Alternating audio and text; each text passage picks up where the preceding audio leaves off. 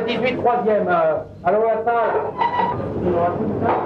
you're in Burgundy, travelling down the National 6 between Paris and Lyon, look up Bernard Loiseau, considered to be one of the masters of French gastronomy.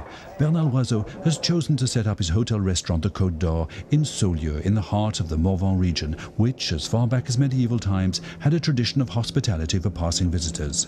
Today, lots of people call in just for the pleasure of dining here.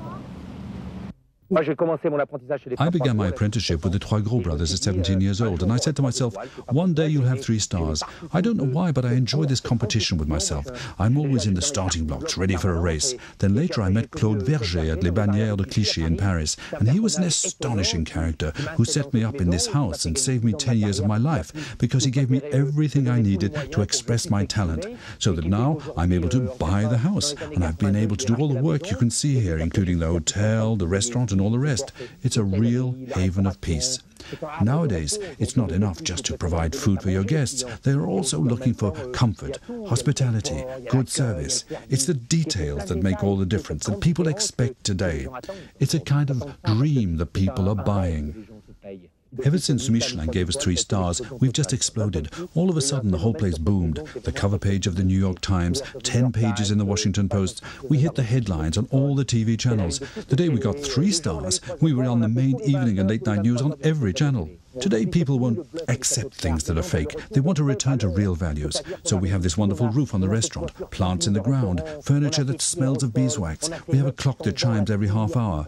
People are looking for their roots today. Oh, I remember. That reminds me of my grandma's cooking. The carrots stuck to the bottom of the pan, the juices that she served up with the roast veal. That's what real cooking is about today. Something simple, but using great produce. No mass-produced stuff for me. I go for the sublime, genuine article. Ah, Saulieu, that's Bernard Loiseau. Bernard Loiseau, he has an enormous advantage over other chefs because he knows how to bring out the real flavor from his ingredients. I remember, for instance, eating a poulard, pot-roasted chicken at Bernard Loiseau's. It really tasted of the country. I hadn't tasted a poulard like that for years, served in a pot in the traditional style. He also cooked a fish, a pike perch in wine. Well, there was very little wine sauce, and the fish was extraordinary. The sauce was very light, and then Bernard Loiseau's vegetables are real vegetables. They have the real flavor of food. It really is a thrill for the palate, and it's a supreme pleasure for someone like me. So now I'm going to make an aubergine caviar with a tomato coulis. For this, you take some nice aubergines, which you slice in 2 lengthways, and you place them in the dish. You season them with salt and pepper, and you cover them with tomatoes. And then you detach all of the onions from one another, and lay them out like this. Then you add some thyme, olive oil. There, the dish is ready for the oven, where I'll cook it at thermostat 7 for 1 hour and 30 minutes. And so now we'll deal with the tomato coulis, which will garnish the aubergine caviar. So we take some tomatoes, and you prepare these. We're going to plunge the tomatoes in boiling water for a minute to remove the skins. Above all, don't let the tomatoes cook, just enough to peel off the skin. If you let them cook too long, they no longer taste the same. Then the tomato has no flavor. So if the tomato has no flavor, at least it won't be Loiseau's fault. The tomato is important. You need really good tomatoes. They need to be flavorsome, ripe and juicy. Then you puree them in the blender. And we remove the tomato coulis, and we strain it to remove any remaining lumps which I didn't deal with. And this is now strained out, giving us a really perfect, smooth coulis. Anything that I've left behind, any little lumps, have been removed. So it's now perfectly smooth. Now we're going to make the tomato coulis explode on the palate. To do this, we need some superb olive oil, because olive oil goes marvelously well with tomatoes. And we add a hint of aggressiveness, using, of course, a hint of vinegar. Because when you're cooking, it's the details that make all the difference. It's the hint of vinegar, the touch of lemon juice, the pinch of rock salt, and at the right moment, that's what makes a dish different. Sometimes people say, this is a nice dish, but there's something missing. It's those little details that are missing. A hint of vinegar, a touch of lemon juice, that makes all the difference. Now I try it. I always say you can't cook properly if you don't taste what you're making. How am I to know if there's enough salt or pepper? You've got to taste. I always tell my cooks, always taste what you're making. There, that's perfect. Perfectly seasoned. Once the aubergines have cooked, take a spoon and scoop out the middle.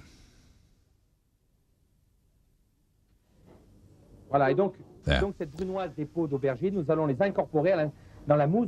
And then we add the aubergine skins finely chopped to the aubergine mousse. There, that's just the consistency I want. Of course, there's no cream here at all, just nature itself. And now we move on to the finishings. Here you use a kind of round mold.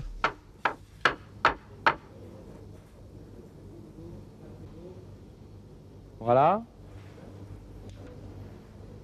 And now we pour this superb coulis onto the plate, and we top off with some green basil and with some violet basil, like so. And now we have a very attractive first course, aubergine caviar with its coulis of fresh tomatoes. Saulieu lies in the Morvan, an area once covered by forest land, but where the soil wasn't always very rich. And often, after the day's hunt, the hunters would sit down to this stew of wild boar in red wine to warm the cockles of their hearts during the long winters. There's an old saying in Burgundy, the Morvan produces neither good people nor good winds, but Bernard Loiseau compensates with his love for life and enthusiasm for shared happiness. And cooking for me is a kind of escapism. It's nature. It's my whole childhood. I was brought up in the Auvergne, and it's like going back to my roots. The Morvan is very like the Auvergne. It's extraordinary, and that's why I came here. Suddenly, you might see a thrush fly up, and boom, I shoot it. There are migrating wood pigeons in October during the season. You might see a hare, too.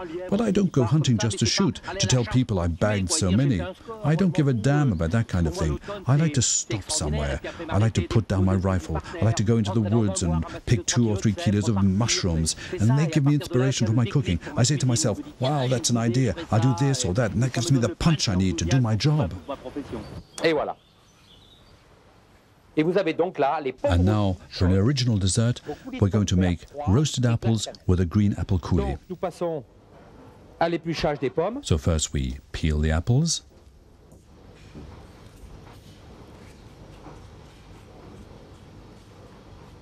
You see, these are nice juicy apples, very tasty. We remove the pips from the core. There. And now we cut them up into quarters, just thick enough so they can be nicely caramelized in some butter and sugar. If they're too thin, when they go golden brown, they will be too dry inside and not good to eat. So everything is a matter of getting the proportions right as well as the thickness. So an apple this thick will be perfect because you can cook it with some sugar and butter and it'll have time to caramelize on both sides and still remain soft and juicy inside. As for the green apples, these aren't peeled. You simply remove the stalks and you cut them up into rough pieces like this. And the apples will go with their pips into the blender, where we'll collect only the juice. And we'll add even further to the acidity of the juice with a squirt of lemon juice, so that the caramel sugar will mix with the acidity in the green apples and the freshness of the cinnamon ice cream, which sets off the apple. So we only take the juice of the apple, that's to say the quintessence of the flavor. Nowadays the juice extract is very important to me in the kitchen because it gives you a concentrate of the juice. So you can obtain green apple juice or parsley juice. We often put the stems of the parsley in the extractor, and the little liquid that comes out of the stems can be put back into a parsley puree to give the quintessence of the flavor. So now we've put some butter in a pan and it's melting, just nicely yellowish, and we mix in our apples to get them nicely caramelized, as I said earlier, on both sides. We drop them in the butter, and we sprinkle sugar over them to caramelize them with the butter, and we heat them up. There, just look at the caramel on the apple. A superb caramelized apple. Just right. The color of golden toast. Perfect. And now we turn them over to caramelize them on the other side. It takes about 3 to 4 minutes on a hot gas flame. Not too hot either, because the butter mustn't burn, just the right amount. There. Now we need to finish off with our green apple coulis. There. Of course, it's very cool, straight from the fridge. And now we arrange our apples very carefully. Ever so warm.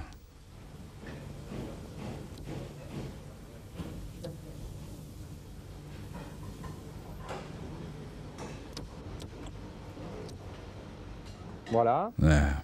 And then, because I like fresh, cool dishes, blending hotness, acidity and coolness in the mouth, we finish off with the cinnamon ice cream. Oh, here is the cinnamon ice cream. Now, if you're really keen to do this at home, you can make it yourself. On the base of a crème anglaise, a light egg custard, and you infuse the sticks of cinnamon in the crème anglaise, and you strain it, and then when you put your spatula in and you do this with your finger like this, the cream should never come over the top of your fingers. That's how to test the cooking of a crème anglaise. There. And now you have your hot roasted apples with green apple coulis and cinnamon ice cream. With a book, it's wonderful. You see, first of all, you see it, you look into it, you dip into it, you smell it, and then after, you taste it. It's the same with cooking. When you have a dish placed in front of you, you look at it, and you say, that looks appetizing, it's nice, caramelized, it's magnificent. And then you smell the aromas with your nose, and then you taste it, and then you've already got everything, the savors coming up, and then it explodes in your mouth.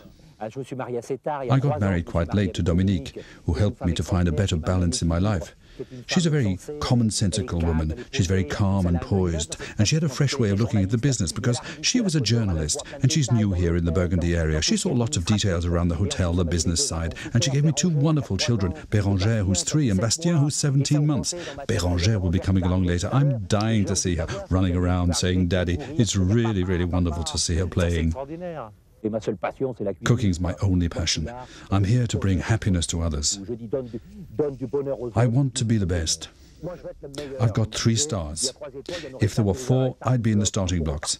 So quite sincerely, I say, let's hope things continue this way. I say, diners, guests, come to LOISEAU's. You'll never eat better, because that's my one ambition in life. And perhaps one day I'll tell myself, well, why don't you go for a walk, play golf like your mates, and then I won't be so good. But for the moment, I'm at the top. That makes all the difference. And that's why people want to come to my place. Come to my place.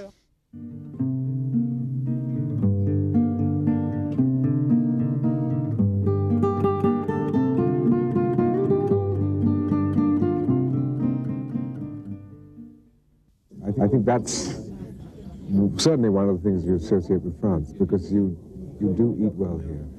And I think, in fact, we were talking about it at lunch today, because the 60 Minutes program did a program on this phenomenon. Why? They took the cameras to Lyon and asked that why a population that is eating supposedly all the, quote, wrong food suffers less from heart attack than Americans who are very diet conscious and yet are so often grabbing food on the run from fast food. And I think there's maybe the missing ingredient is that in France, people sit down and actually enjoy it. And maybe it releases some kind of enzyme which contributes to people's health.